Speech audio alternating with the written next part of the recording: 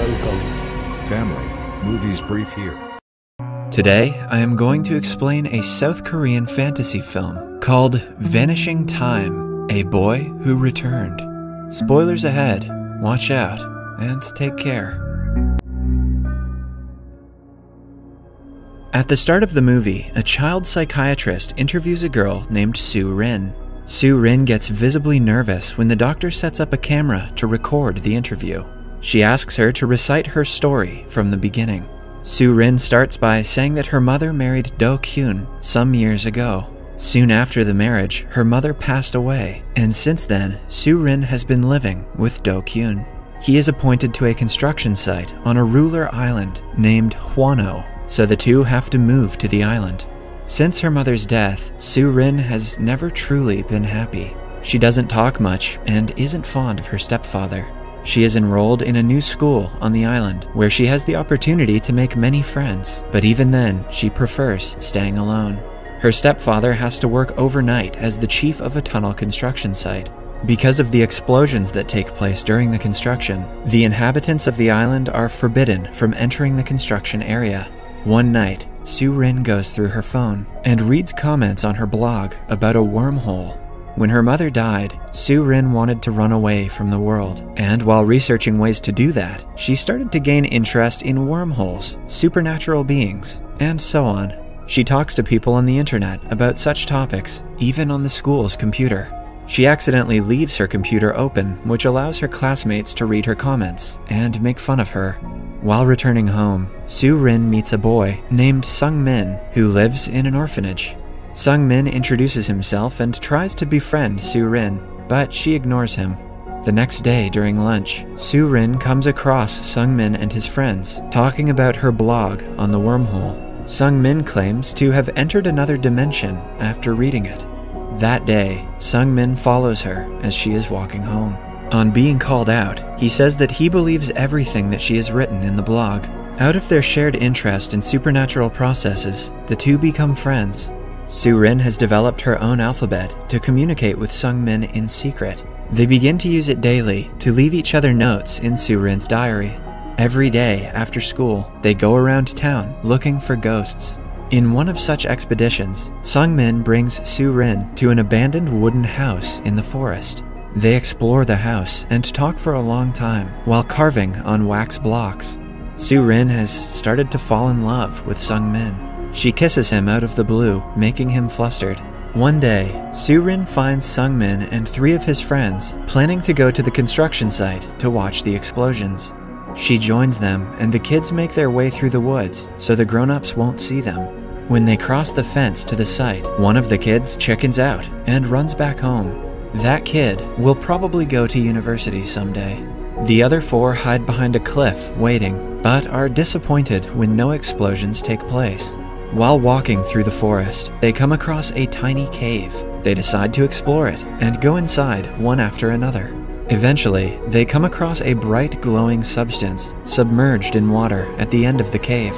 Su-rin assumes that it is a meteoroid. Sung-min takes it upon himself to dive into the water and bring the substance out. On being brought out of the tunnel, the thing stops glowing. The kids notice that it looks like an egg. One of the guys named Tai-shik claims that the egg might belong to a time goblin. Whatever Tai-shik is on, I want some. His grandfather had once told him that on full moon nights, a cave appears in the mountains where the time goblin lives. Whoever goes into the cave will come out as an older person. The other kids do not believe him, since they didn't age. Su-rin discovers that her hairpin, which was a gift from her mother, is missing. She goes back into the cave to look for it as the guys guard the egg. She finds her pin, but also notices that the glowing egg is back in the water. Confused, she comes out to see that the egg has broken and all of her friends are missing. She looks for them all around the forest until it gets dark. She is eventually lost in the woods and has to stay the night. The following day, a police force looks for the kids in the woods. Detective An is made the head of the investigation. Soon, the police find Su-rin unconscious in the woods. Fortunately, she is alive and well. In the hospital, the detective asks her what happened to the other guys, and she tells him everything about the cave and the glowing egg. The detective and the adults do not believe her story. She even takes them to the forest to show them the cave, but cannot find it. It is almost as if it disappeared after the full moon night. Then, the detective is informed that the corpse of one of the missing boys, Jae-wook, has been found underground on a beach 20 kilometers away from the town. It is revealed that the cause of his death was an asthma attack. Since someone had to bury him underground, the case turns from missing person to kidnapping. Weeks pass after the incident, but the other two boys are not found. Without Sung-min, Su-rin reverts to her old introverted self. She too is as confused as anyone, but no one believes her when she says the truth. One day, she hears a noise from outside her house. On checking, she sees a man running to the woods. She follows him and enters deep into the forest.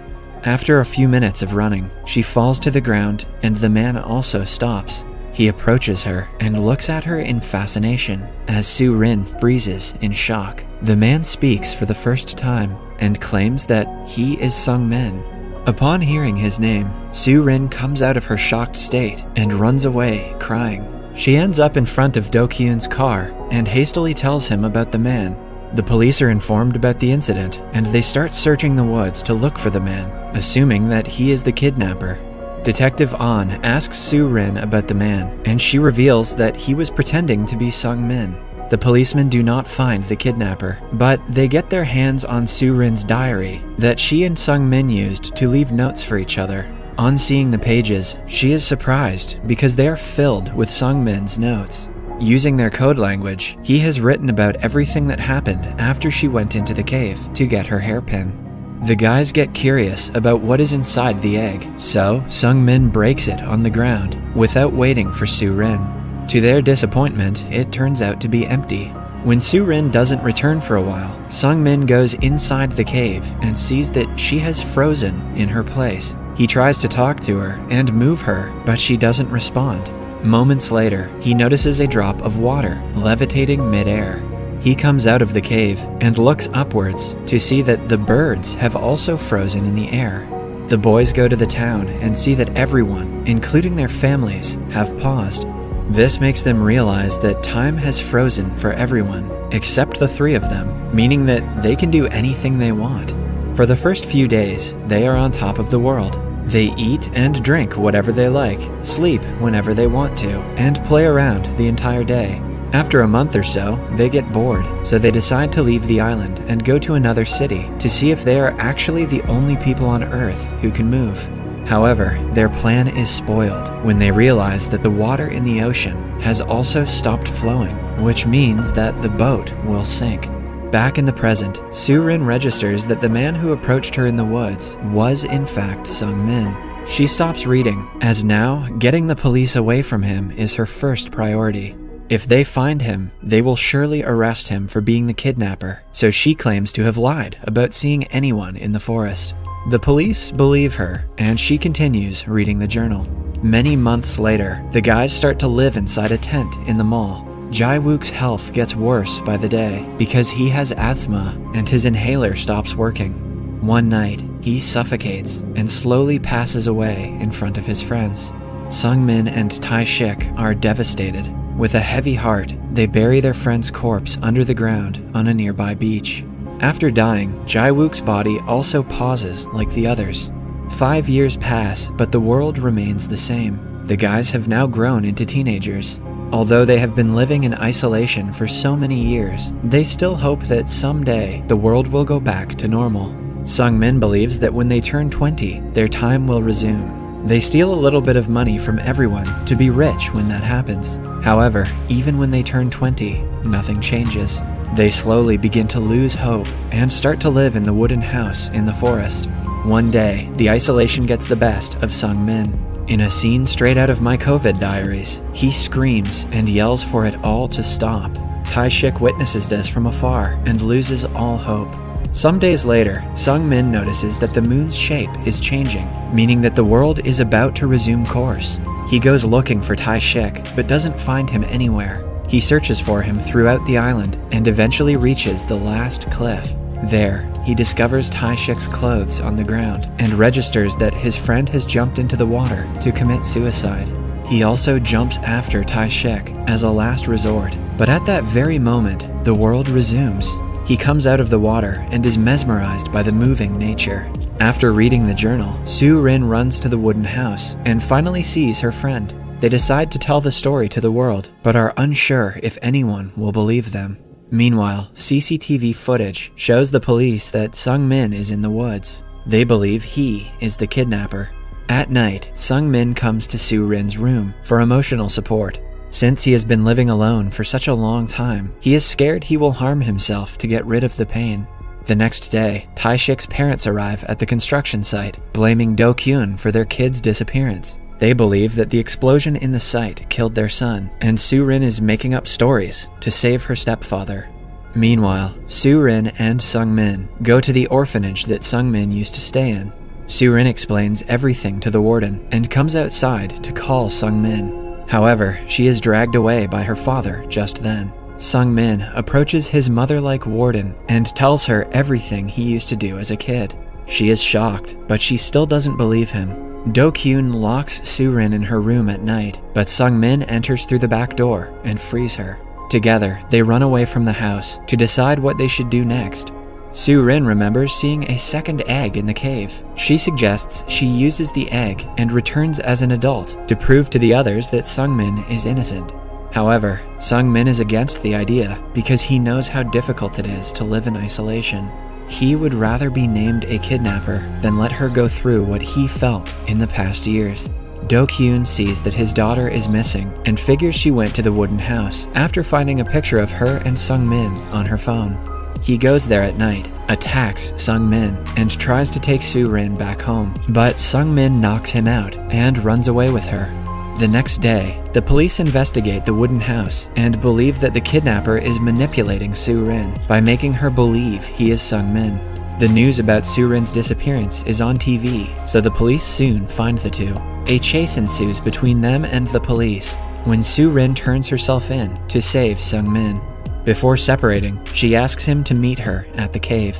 Detective An tries to make Su-rin understand that the kidnapper is lying to her, but she doesn't believe him. She makes an excuse of wanting to go to the bathroom and runs away to the cave. She brings the glowing egg out and hands it to Sung-min, but he refuses to return it to her because he doesn't want her to use it. He is about to turn himself in and take the blame for killing his friends. He runs away into the woods as Su-rin follows him. At the same time, the police arrive and chase them. They stop at the edge of a cliff. An officer grabs Sung-min and pushes Su-rin off the cliff in the process. The detective helps Su-rin, but ends up hanging off the cliff with her. Sung-min tries to save them, but before he can, they both fall back. In order to save them, Sung-min breaks the egg again and stops time. When Su-rin wakes up a few seconds later, she is on a beach with the detective. She realizes what Sung-min has just done. Although it has only been a moment for her, for Sung-min, it must have been another decade. She is then taken back home. While eating dinner, she apologizes to her father for everything she has done and calls him Dad for the first time. The detective comes to inquire how they survived the fall. Su-rin doesn't answer, but he figures out that she was telling the truth this entire time.